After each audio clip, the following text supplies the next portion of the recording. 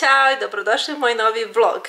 Evo, dobila sam opasku od sina kako dugo nisam ništa snimala. Kažem ja njemu, pa šta da snimam, nemam ništa posebno, mi se nije dešavalo. Ali mama, počelo je proleće, mogla bi da snimiš kakvo je proleće u Švedskoj. To mi je pa dobra ideja, pa ajde sad da vam pokažem kako je to. Vodim vas sada napolje, gledajte kako je lepo.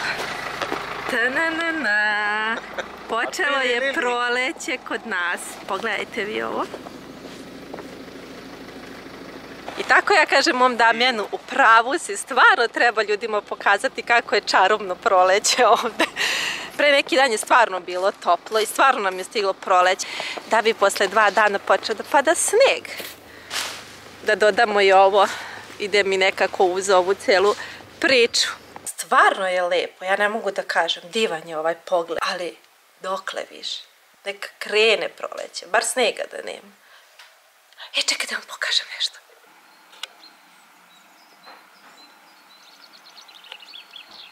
Jeste da nama sneg dalje pada i da je tako niska temperatura i sve, ali kalendarski nam je stiglo proleće i zato sam ja, gledaj sad, kupila sam ove semenje da posadim jagode, paradajz, jedna vrsta, druga vrsta, ovo cveće. Ovo sam već posadila u ovu kutiju. Sad ću da vam pokažem. Evo vidiš kako ovdje piše jagode, paradajz i pogledajte. Pogledajte kako raste. Juhu! Prvi put u životu ovo radim, iskreno da vam kažem, ne znam ni kako treba, ali eto, nadam se da će da se primi i posle kada to skroz izraste, to ćemo onda da presadimo napolje. Danas je 6. april i tačno 2 nedelje kako sam posadila moje jagode i paradajze i hajde da vidimo kako to sve napreduje. Vreme me baš i ne služi, napolju je i dalje sneg, tako da moje jagode su i dalje u kući i dalje stoje ovde na prozoru. I ajde da mi vidimo kako to sve izgleda. I ovo su moje jagode i moj paradajz. Kako sam ja to sve napisala, jagode, paradajz, kao da neću vidjeti kad izraste šta je šta. Sad, ovaj paradajz je porastao i više nego što treba, zato što je u kući dosta toplo ili grejem. Tako da ću ja ovaj moj paradajz da stavim ovako ovde, pored ove moje olive, jer tu ima dosta svetlosti s prozora, nema sunca direktno i malo je hladnije. Pošto vidim da je isterao i ovaj drugi paradajz, ide mi njega odmah da prebacim ovde.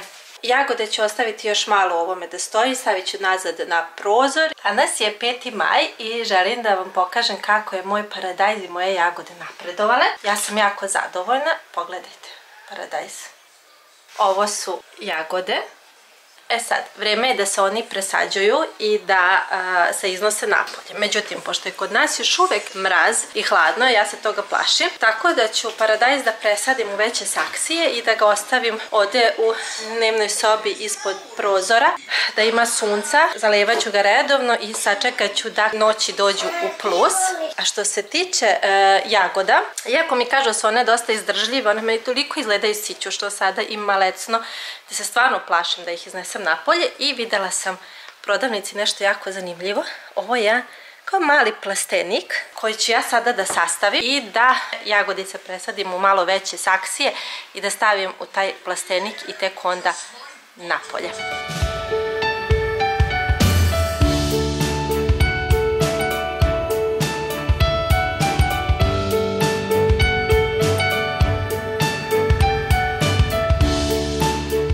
Meni se svi smeju ljudi, ali ja toliko uživam u celom ovom projektu i iskreno se nadam da ćemo bar jedan paradajz da pojedemo ovog godine. Tek od juče je temperatura 1 u plusu noću. Još uvek ne mogu da presadim sve napolje kao što bi trebalo već sad u ovo vreme. Ja sam odlučila da moje jagode i paradajz presadim sada u veće saksije i da dalje držim u kući. Ja sam ovde pripremila zemlju, saksije, sve što mi je potrebno za presađivanje. Možda sam ovo sve trebala da uradim i ranije, nemam pojma, neiskustvo. Sljedeće godine će vjerojatno sve biti bolje, nadam se i vreme, ali idemo, baš što nam Bog da.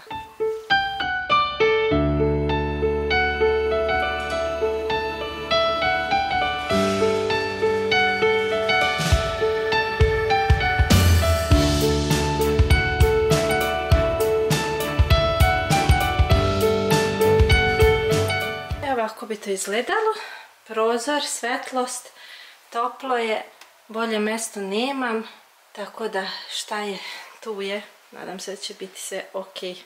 I sada je na redu došla kafa, zaslužila sam je definitivno malo da sednem i da odmorim. U toku ove sadnje sam uvidela mnoge greške koje sam uradila, neke stvari koje mogu da budu mnogo bolje i to ću definitivno da promenim sledeće godine, a jedna od tih stvari je da ću ceo ovaj proces presađivanja da radim na nekoj višoj površini za nekim stolom gdje mogu da stojim lepo uspravno, jer malo me sada bole leđa jer bio je nezgodan ipak položaj, tako da eto, jedno veliko iskustva ako ništa drugo.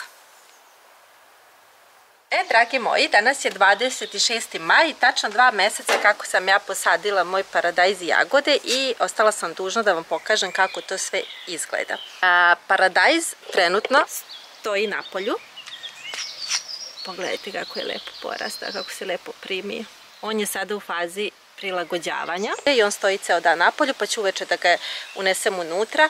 Pa ću ujutro ponovo da ga iznesem da bi se on prilagodio malo na ove spoljašnje uslove pre nego što ga zvanično presadimo skroz napolje. A što se tiče jagoda, one stoje u ovoj kućici što sam montirala. Njih ću ostaviti preko noći napolju, ali ću da ih prekrijem sa ovim krovićem gore. I mogu vam reći da sam jako srećna što se ovako sve lepo primilo i ponosna na sebe. I došao je moment priprema. Sastavljamo ove kutije ili kragne, ne znam, u kojima se sadi povrće, cveće i ostalo. Mi smo se odlučili da to bude u ovom ćošku ovde, zato što je tu ceo dan sunce, bukvalno do ujutro do uveče. I imam sasvim dovoljno prostora da za početak to slažem tu. Pa ćemo da vidimo kako će da izgleda. Naravno, kao i uvijek imam pomoć, mušku ruku. Šta bi mi jedno bez drugog je. Da, odah ja nešto da radim.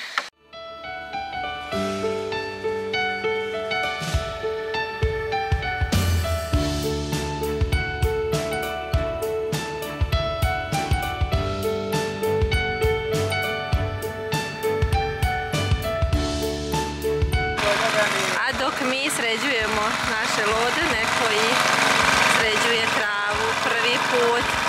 Bravo, sine! Pojačavamo ekipu, treba nam pomoć.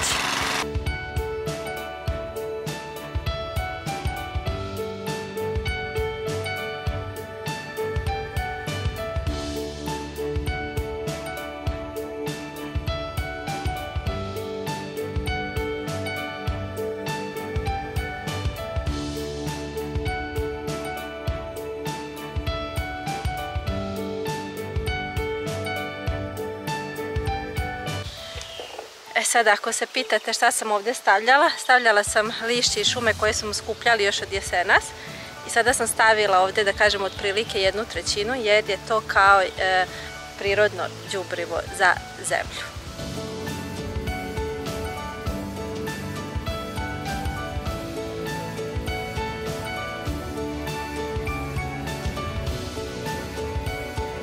Pre nego što stavim posljednji sloj zemlje, prvo ću da stavim prirodno đubrivo koje ću da pravim od ljuskih jaja. Ja sam ovih dana skupljala ljuske od jaja i to se sada sve samelja.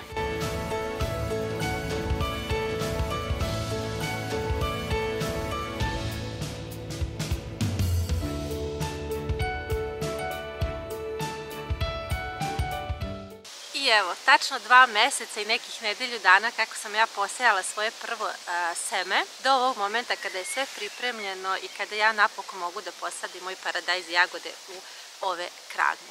Malo je reći da sam baš ponosna na moj paradajz kako je izrastao. I evo, otprilike ćemo to ovako. Moram da pazim na razmak. Jedan će da ide ovde sa strane, 3 komada jagoda ide u ovaj ovde red.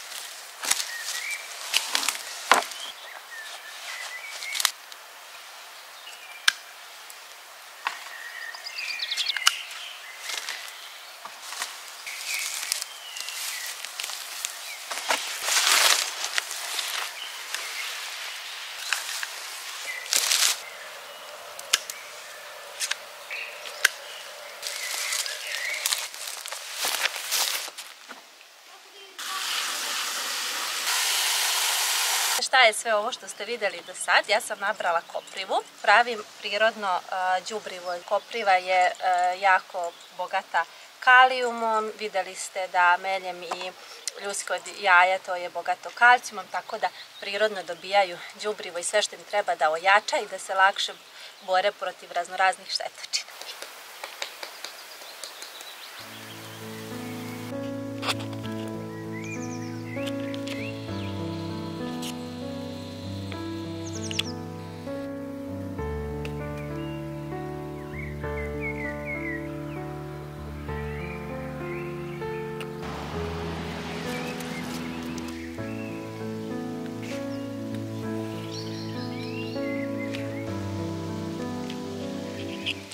4 mjeseca posle, pravo leto je tu, sredina jula, update iz moje bašte. Kao što vidite, desili su se mnogi noviteti, biljke su vidno porasle, ali kao što vidite da smo stavili i ovu žicu, to je samo iz razloga toga što mi ovdje imamo puno jelena i oni uživaju da jedu moje jagode i paradajz, tako da smo morali da stavimo ovaj vid zaštite, ne bi li ovo sve opstalo. Jagodice, ovo su šumske jagode, one male sitne i paradajz mi jako lepo napreduje. Pogledajte vi koliki je on, ja sam se šokirala. Cvetići su tu. Tako da, verujem za nekih mjesec dana da ćemo moći i da pojedemo koji paradajz, nadam se. Sredina je avgusta i vratili smo se sa odmora. Ja se sada trenutno nalazim u mojoj bašti. Naravno da sam došla odmah sve to da obiđem. Pošto je bilo mnogo kiše, paradajz je malo dobio onu plamenjaču, tako da se rešavam toga lišća, gledam šta ću da uradim. Berem čak i neke plodove. Prelepo je sve rodilo. Tako da se stvarno nadam da će da bude malo više sunca nego danas. Danas je poprilično oblačno, ali da će biti dovoljno sunca da sve to stigne i da sazri. Evo kako je paradajz rodio. Pogledajte vi sve ovo. Ovo perfektno funkcioniše. Nisam imala nijedan problem sa srnama i ostalim životinjicama koje ovo jedu. Šta si vidjela, Lili? Ha?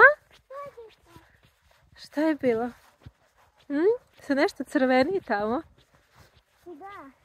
Daj da vidimo šta je to. Ha? Wow! Vidi, pa koliko ih je! Napokon! Sjećate se kad sam rekla da ću biti srećna, pa makar jedan da uberem. Evo ga, taj jedan. Vidi ga. Wow. Da li je ovaj? Se crveni na sve strane, čovječe. Ovaj je mekan. What? Da li da ga berem? Da. Da. Ja mislim da je on zreo. Nego šta? Da ga pojedemo odmah. Neko majci što uđo.